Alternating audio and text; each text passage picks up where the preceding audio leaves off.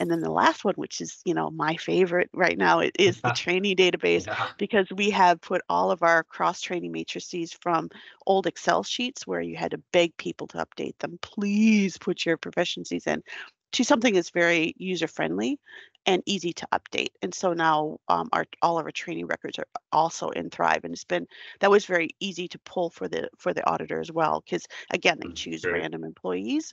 Show me the training records for this employee, and it's easy to pull that up then.